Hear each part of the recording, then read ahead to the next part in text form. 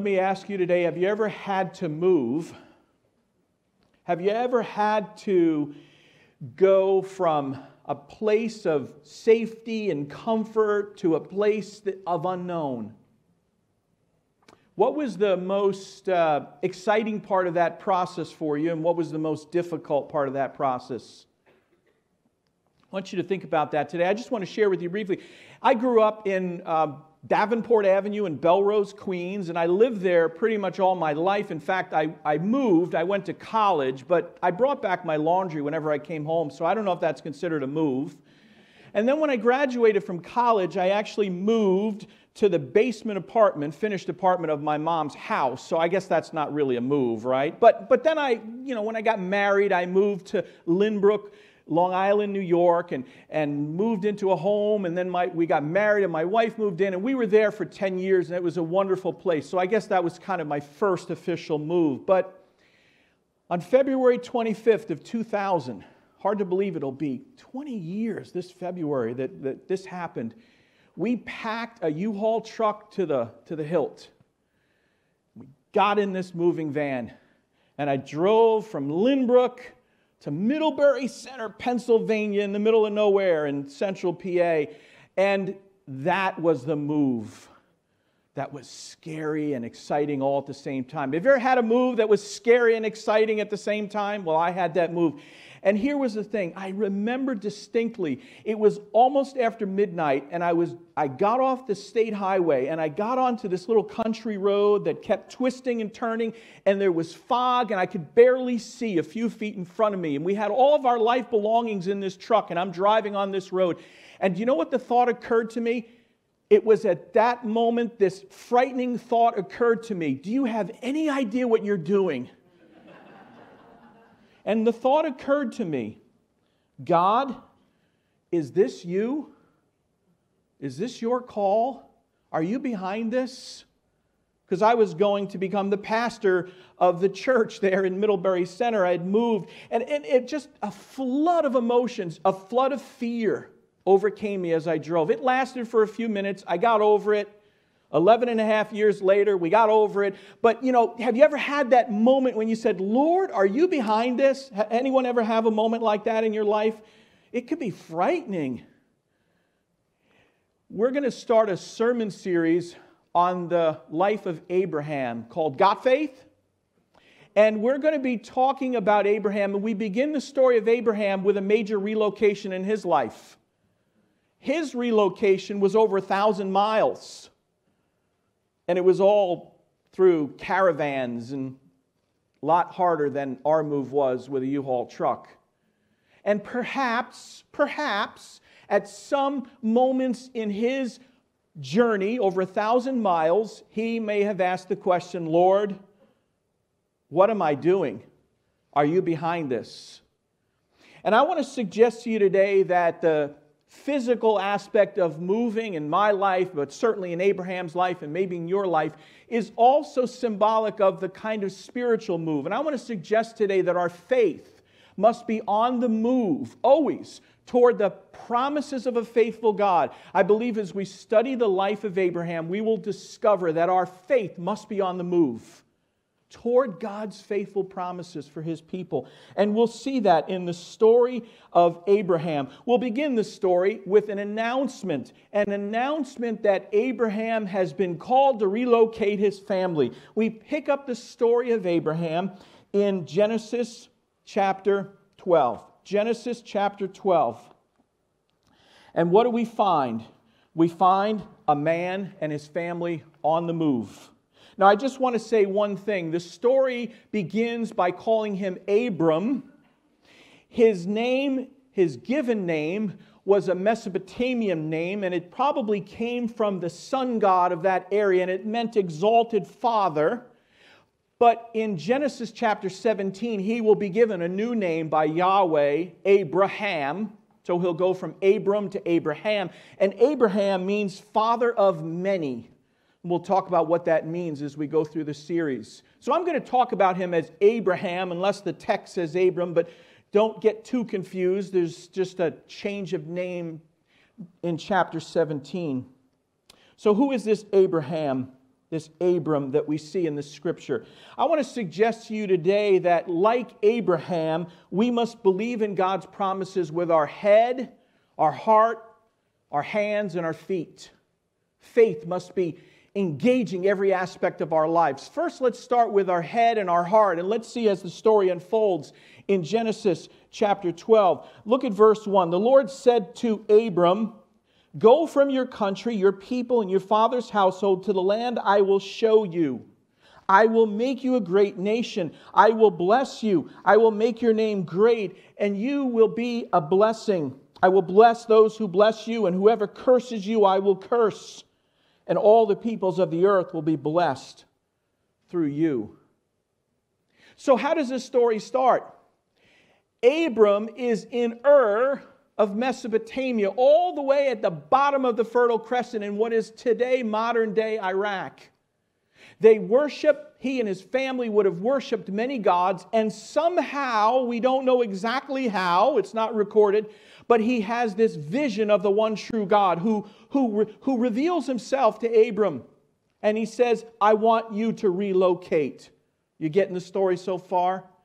So Abram has to say, is this true? Is this right? Do I really believe this one God is calling me? And I want you to notice how the Lord said to him. So this God is able to communicate with Abram. We don't know whether it was audible, through a vision. It was probably a combination of those things in those days. There wasn't a written Bible, so God had to get Abram's attention.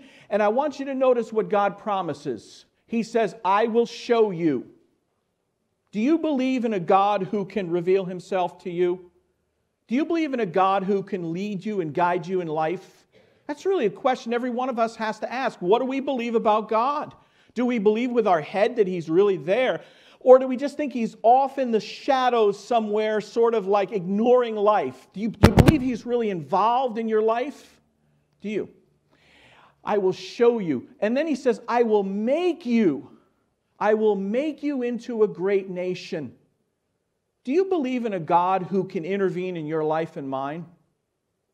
Who can change us from the inside out? That's what God is claiming to Abraham. What do you believe about God? And then He says, "I will bless."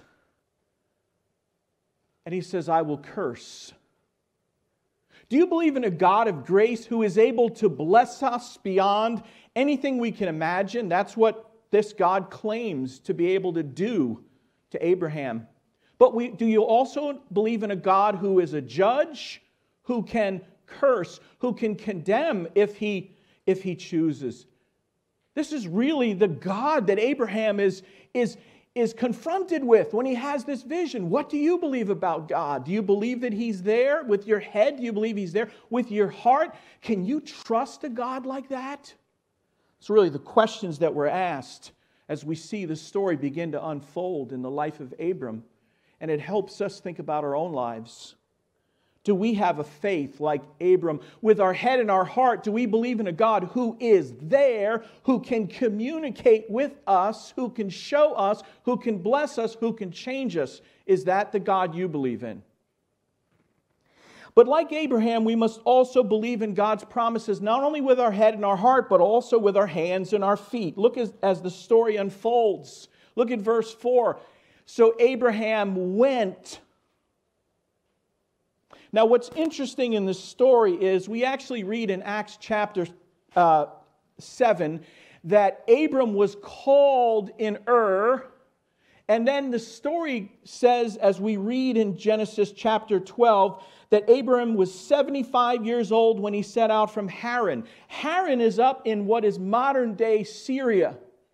So the story in Genesis picks up when he has gone from Ur all the way to Haran. All the way from Haran. Then he comes down to what is modern-day Israel. That's a journey. 1,000 miles.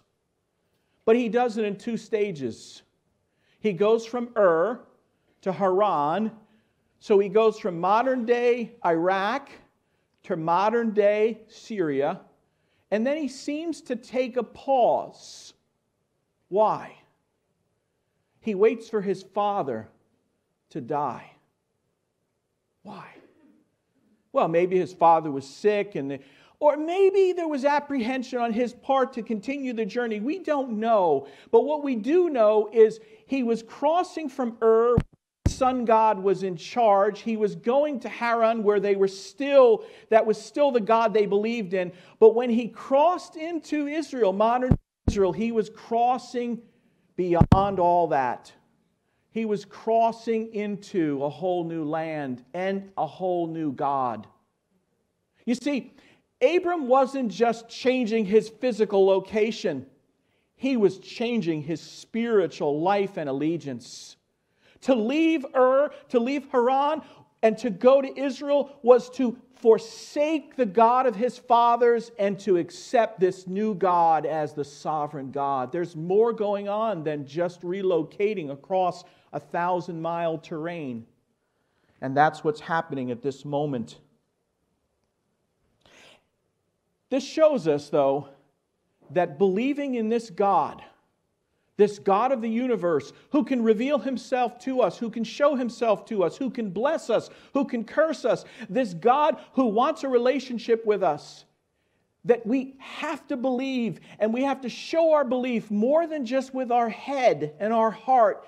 It must reflect it in our faith, in our feelings, and in our feet and our hands. This faith must express itself in action. Sometimes God calls us to move from one place to another place. That's really what faith is. And in Hebrews chapter 11, it's called the Hall of Faith. It's the great chapter about the faithful people of God. Of course, Abraham has a wonderful section in there about his life. And we read in Hebrews chapter 11 that faith is confidence in what we hope for and assurance in what we do not see. In so many ways, we'll see in the life of Abraham that he had confidence and assurance in things he could not see. Imagine being asked to move from one place to another and not being able to check with the real estate agent to see what it looks like, to get pictures on your phone to see it and say, that looks pretty good, I guess I'll go there. He had no idea where he was going. In fact, it says in verse 8, by faith, Abraham, when called to go to a place he would later receive as his inheritance, obeyed and went, even though he did not know where he was going. Would you go if you didn't know where you were going? Would you go based on the assurances of God? I'll show you. I'll lead you. Follow me. Isn't that enough? Well, God, could I get a picture? Well, God, I don't know if that's enough. But Abraham went. He went. What does his faith reveal? His faith reveals that he believed that God exists. Look at Hebrews chapter 11, verse 6. Without faith, it's impossible to please God, because anyone who comes to him must believe that he exists. With our head, we must believe that there is a God out there who wants to be involved in our lives. We have to believe with our head and our heart. But you know what? We have to do more than that. We have to have a faith that moves. Notice what it says. And rewards those who diligently seek him. Faith is more than just believing that a God exists up there. It's believing that a God wants to guide us and lead us, and we would diligently seek him down here. That's what real faith is. Diligently seeking a God who will reward by his grace and by his mercy. See, our faith must be on the move toward the promises of God. In Abraham's case, it meant physically relocating. It meant spiritually going to another place. I'm going to turn off on the pulpit mic. So I want to ask you today, as we think about moving, physically, spiritually moving in the direction that God has for our lives, I want to ask you 3 questions today. They come from Chuck Swindoll in his excellent book on the life of Abraham, and these are important for you and I to consider today. First one is, are you seeking God's will deliberately and passionately? Are you seeking him? The Bible says that he rewards those who diligently seek him. Are you seeking him? Faith is actively on the move, seeking God. Is that what you and I are doing today? Let me ask you the second question. If God were to have you leave your comfort zone, if he would tell you to go to an unfamiliar place, would you go? Could you go? Is your faith big enough to allow God to put you on the move? And then he asks this third question, which makes a lot of sense. Are you making obedience too complicated? When you get down to it, obedience and faith are connected. And if we say we believe in God and we believe in his promises, the really big question is, so are you moving toward his promises or away from his promises? We make it too complicated sometimes. In other words, are you moving toward God in your life or are you moving away from him right now? Ask yourself that question. I've asked myself that question. Is my faith on the move toward God's promises for my life? Or am I stagnant? Or worse yet, am I retreating? That's the question each one of us needs to ask today. And so Abraham obeyed and went, didn't he? And when he arrives in the land, we see that Abraham has faith that is full of fervor. He is full of faith. And when he arrives in the land, we read in verse 7 that the Lord appeared to Abram and said, "To your offspring I will give this land." So he built an altar there to the Lord who had appeared to him. From there he went on toward the hills east of Bethel and pitched his tent with Bethel on the west and Ai on the east. There he built an altar to the Lord and called on the name of the Lord. 2 times he builds an altar. He calls on the name of the Lord. What does that mean? I believe that he is officially saying, I believe in the one true God who revealed himself to me, and this land is his. I think he's making a statement. He's putting a stake in the ground. This land belongs to him, and it has, I believe, ever since that time belonged to him and his people. And even today, that's a topic for another day. But he pitches his stake. He builds an altar. He is firm in his commitment. And you know, in one sense, we think that's where the story ends. Abraham moved. He obeyed God. He built altars. And it all ended happily ever after. See, the truth is, like Abraham, our faith is ultimately vindicated, though not by our fervor, because we know all too well our fervor can wane.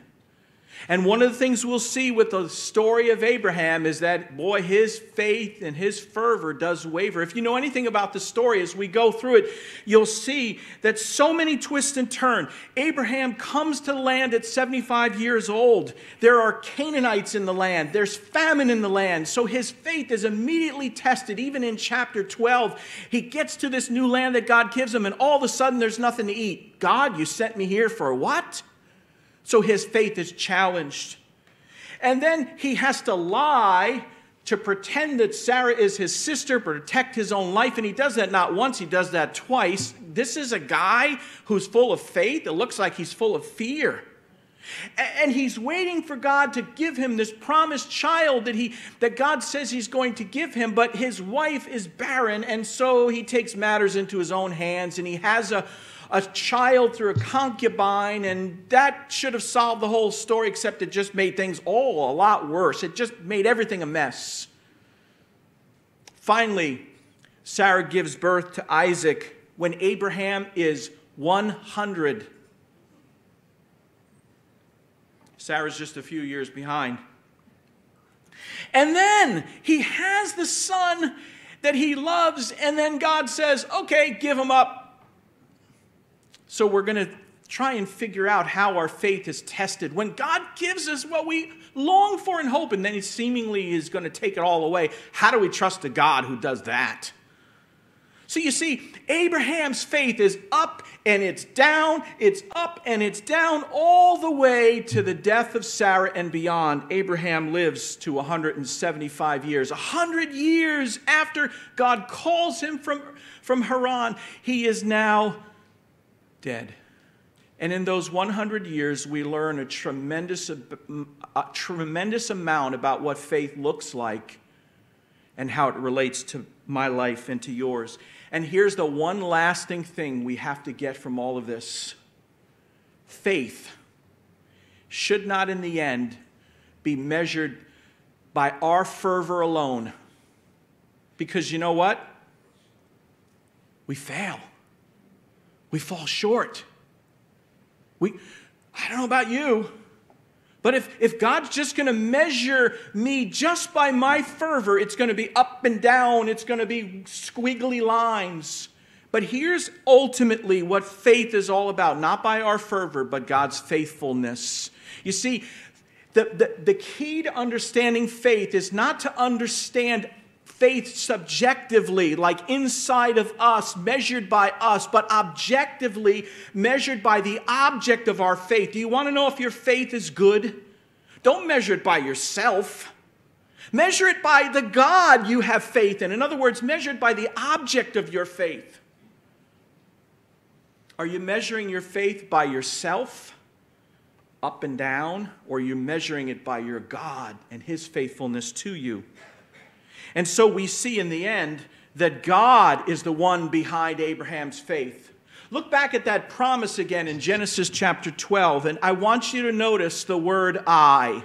Who's speaking there? God is speaking, and He says, I will make you a great nation, and I will bless you. I will make your name great, and you will be a blessing. I will bless those who bless you, and whoever curses you, I will curse. And all the peoples of the earth will be blessed through you. Yes, Abraham, you're a champion of faith. But it's only because the God who promises all these things remains faithful even when you're not. And that's the most important thing that we can learn from the story of Abraham. Have faith in a great God. And that makes faith great. And so the Bible presents Abraham as this picture of faith. In just a moment, we're going to gather around the communion table, but I want to try and tie in communion to the life of Abraham. And here's how I'm going to do it. In the New Testament, the Apostle Paul holds up Abraham as the model of faith for us today. And it talks about Abraham that he believed God and it was credited to him as righteousness. Galatians chapter 3. Do you want to have a relationship with God? Do you want to have a sustaining relationship with God? Then follow the example of Abraham. It is all about whether or not God is faithful to you to accomplish His will and way with you and for you. Is God faithful to you? You can trust Him. And as you believe, as you trust in Him, the Bible says you're counted as righteous in Him, just like Abraham. See, Abraham becomes the model for us of how to have a relationship with God. It's all about simple trust and faith in the promises of God. Faith is on the move toward the promises of a faithful God. And when you get to the New Testament, what you realize is that the main thing God was doing in the life of Abraham was preparing him to be the person through whom the Savior would come. God was all about that. Oh yeah, He was teaching Abraham lessons, and we'll learn from those. But in the end, the bottom line was God was giving him a descendant who would have the descendant, who would have a descendant, who would have a descendant. And when you get to the book of Galatians, Paul says, hey, the bottom line is Jesus came through Abraham. God's desire to bless all peoples and all nations is realized fully in Jesus. And so the Bible says that in the end, Abraham was the vehicle through which you and I would be blessed today. That's why the Bible says in Galatians chapter 3, verse 26, that we are the seed of Abraham through faith in Jesus Christ.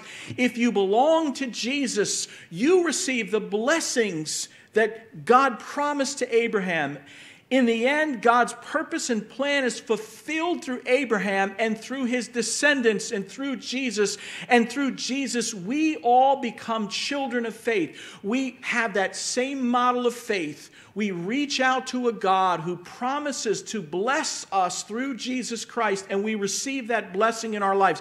It's all through faith. It's not through works. We rest in the promise of God. So let me ask you today, is your relationship with God based on his promises and Jesus Christ to you?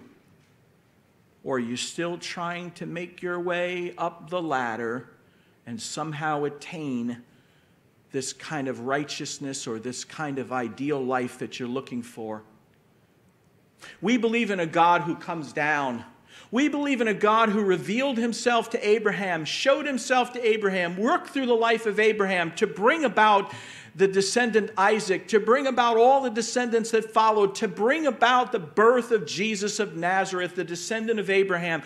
We believe in a God who comes down to live among us, to be with us, and in Jesus Christ, through faith, we receive that blessing of Abraham. We are children of faith. We are children of Abraham for all who believe. So let me ask you today, are you moving toward the promises of God in faith? The faithful promises of God in Jesus. Are you moving toward it? Are you setting your sights to move closer to Jesus today? Or are you stagnant? Or worse yet, are you retreating? Where are you right now in relation to God's promises in Jesus Christ? Is your faith on the move? Or do you need to get the wagon going again?